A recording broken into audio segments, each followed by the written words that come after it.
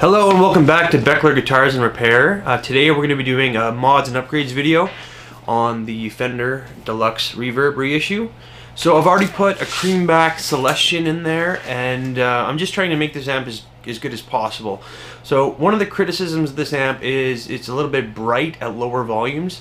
There's a bright cap in there that makes it a little bit trebly at lower volumes and hard to take pedals at lower volumes as well. So what we're going to do today is open it up, and it's a really quick little mod. The biggest hurdle is getting in there. So we're going to take apart the amp, find the exact capacitor that we need to clip it, put it back together, see how it sounds. Pretty simple. Let's go ahead and get started.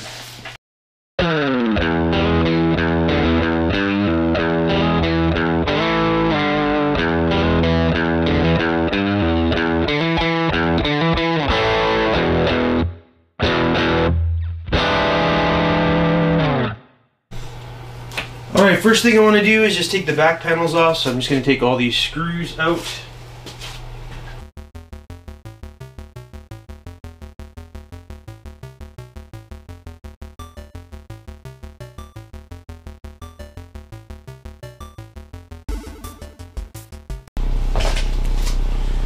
Okay, next there's 3 screws up at the top here that connect the chassis to the frame or the cabinet. Take those out.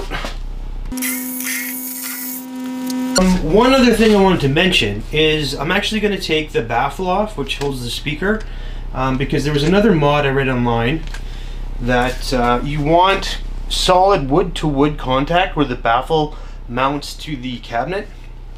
That provides some a little bit more mid-range or something like that. I don't know if I believe it or if that holds any water. But I figure it's a quick little mod that I can do, and if it improves the sound, great.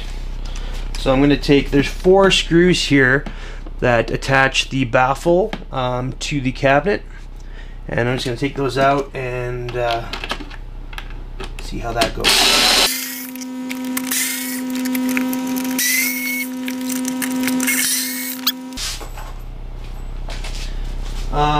So this is the reverb tank hookup here.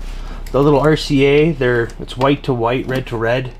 It's just so I can get this whole thing out when I need to. And then it looks like this cord mounts to the side with a little screw there. That's your power cord. So we're going to want to remove that as well. And it's probably a good opportunity now to remove these power tubes. They're just going to get in the way while we're trying to work on it, just to make sure I get them in the right order. I'm just going to put a little piece of tape on each one and just put 1, 2, 3, just so I know where they're going. I don't want to mess up the order or anything like that.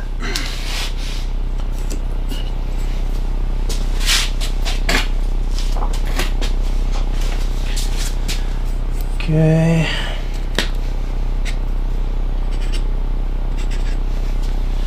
Great.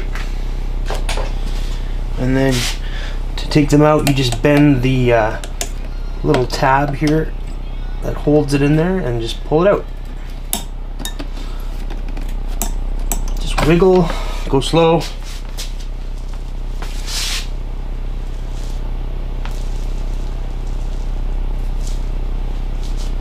I also heard you're not supposed to get your hands on tubes. I don't know if that holds any water either, but just to be safe, I guess.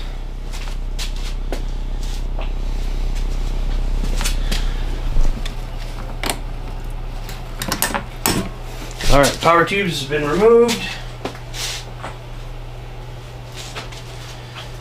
And now, pull this up. There goes the speaker. Alright, so I'm just going to set that speaker aside. Now we take out the last 4 screws on the top here, and that's going to remove the chassis, or the head component from the chassis. So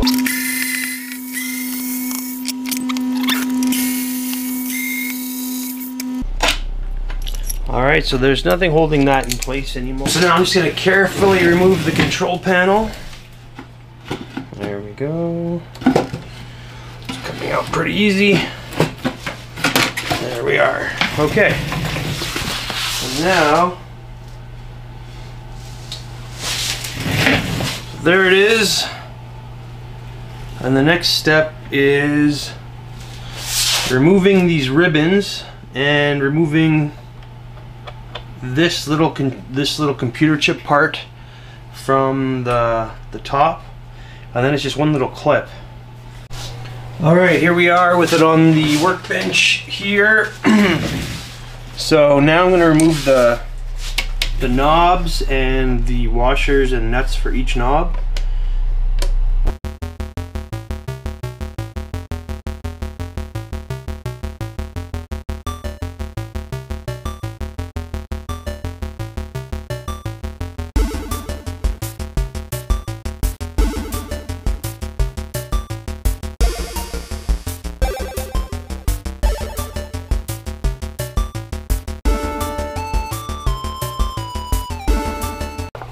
Okay, all those are off. Next, I want to just carefully remove these ribbons. So there's like a little port there where these clip into the other board. So just gently remove those.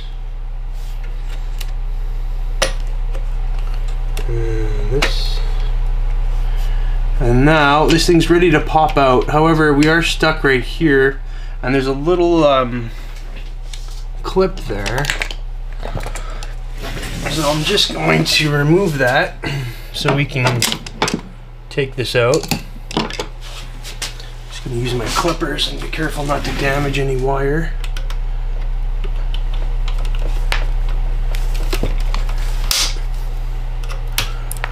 Okay, so those are free now.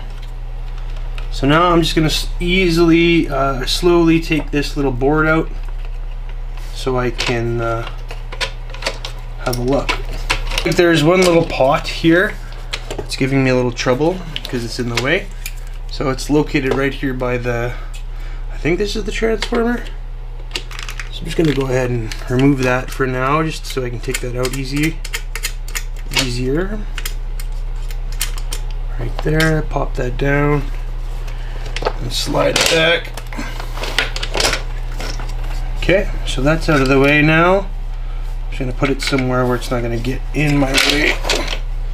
And now this is coming out easily. Alright. And there we are. Okay. So, now we've got the part out that we need for the brake cap.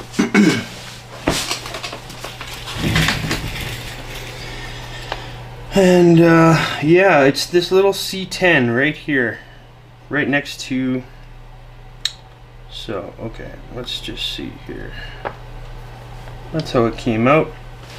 So this would be my vibrato channel. So it's right next to your vibrato channel inputs, and it's a little capacitor here marked on the board, C10.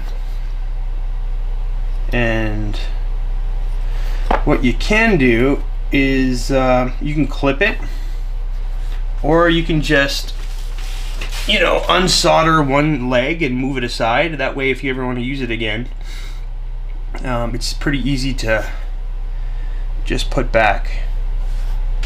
So I'm undecided what I got my soldering iron right here, so why don't we just quickly unsolder it and set it aside for now. And then if we ever want to go back in and change it back, it's no problem. We don't have to clip anything. So I'm going to go ahead and heat up the soldering iron, and we'll do that. Out of the cap here, so that's going to be this solder point, and I'm just going to hold on to it there and pull down, and with my other hand I'm just going to heat up that point. So yeah, it should be quick and easy. Just waiting for my soldering iron here. Okay, here we go. So here we are, C10.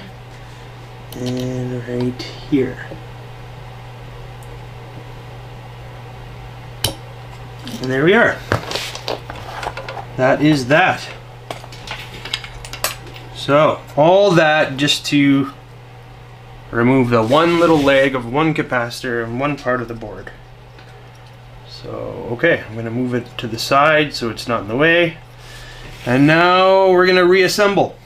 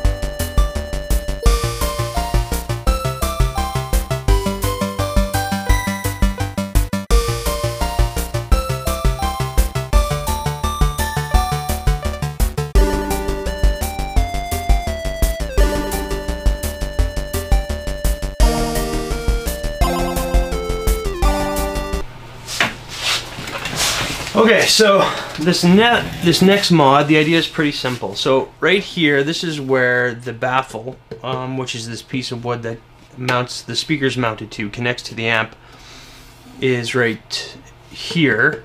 Where the wood connects is this little piece of wood here that connects it to the amp.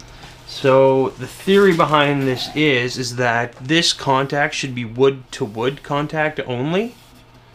Making it more resonant, I guess, or I'm not sure the science behind it, but it's an easy enough little mod that we can do quickly, and if it improves the sound, then great. Essentially, this grill cloth has been stapled up and over to the side here, so that means that this grill cloth is getting in the way of the wood in terms of like bare-to-bare contact. And then so what the mod is essentially removing these staples. First off, using a staple gun to staple this side of the grill cloth, and then removing this excess grill cloth material so that this part of the wood lies flush against this part. And it's a simple mod, it won't take long, and I mean,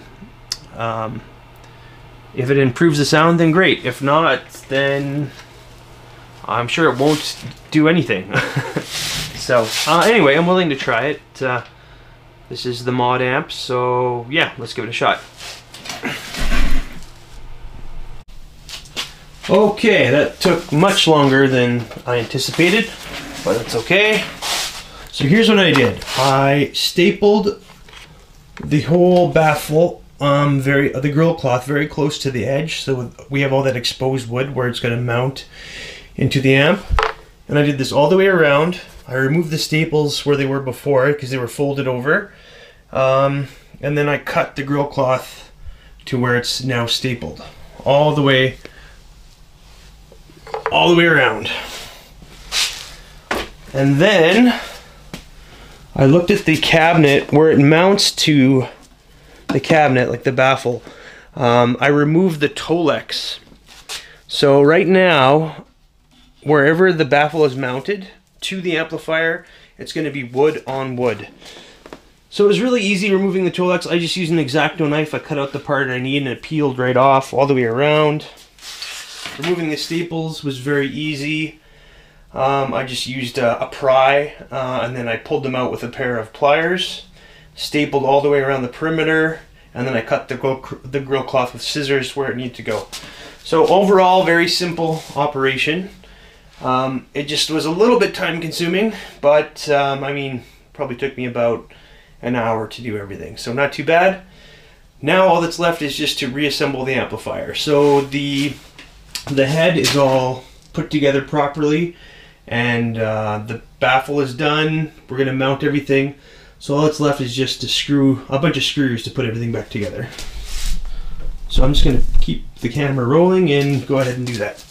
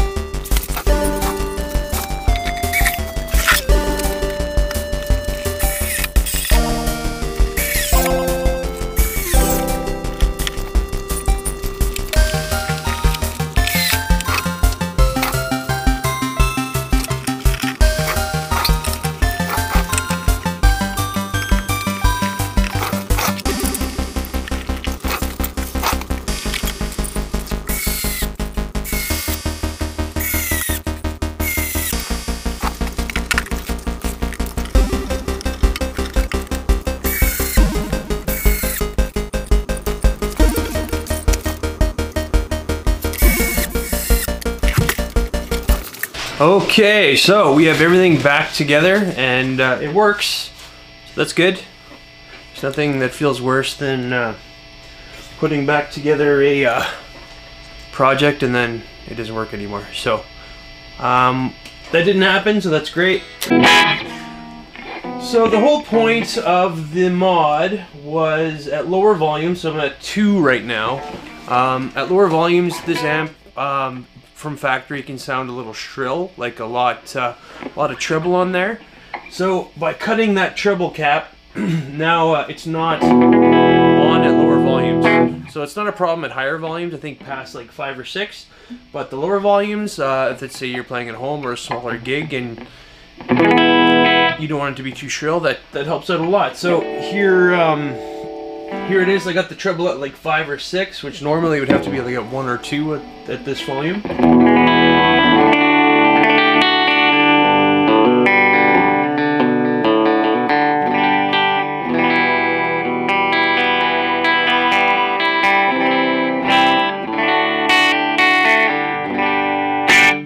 So that's great. It's also good for this lower volume to use pedals. So a problem with that bright cap at lower volumes, if you're using pedals, everything was super shrill. So I'm going to put on my electro-harmonic soul food. Let me just see how that sounds.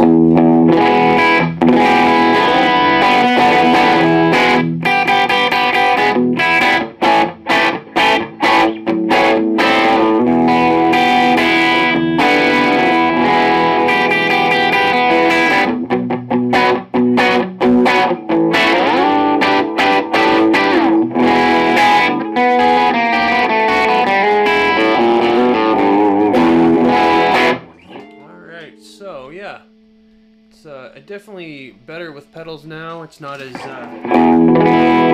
shrill.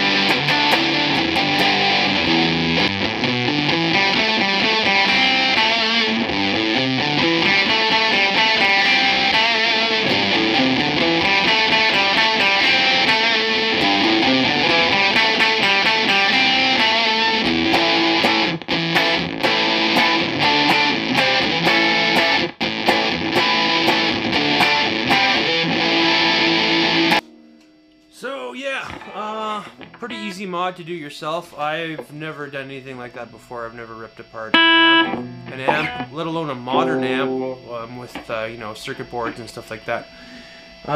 One thing you got to be aware of is if you are going to be working on an amp like this, you have to something to do with the tubes, and it can hold enough power to shock you even though it's turned off. So what I did, what I read on the internet, again, I don't really understand a lot about how this works, is I unplugged the amplifier and then I put the standby on for quite a long time to drain whatever kind of potential power might be in there, and then I don't believe you're gonna have an issue with that. But I really don't understand how it works, so just something to be aware of when you're working on tube amps is it can be dangerous. So maybe do a little bit more research than I did, just to make sure you don't shock yourself. Yeah. Yeah, happy with the way it sounds. I'm sure any little modification I can do to make it sound better, I'll do on this amp. So right now we've got the creamback speaker, the Celestion. We've got rid of the bright cap, so it sounds less shrill and trebly at lower volumes. And we removed the material on the sides of the baffling, or the baffle, where it connects to the amplifier. So it's wood on wood contact. We have to remove some Tolex and then staple the grill cloth back a little bit. Alright, so thanks. I think that'll be it for today's video. Thanks for tuning in to Beckler Guitars and Repair, and we'll have more for you really soon. Thanks a lot.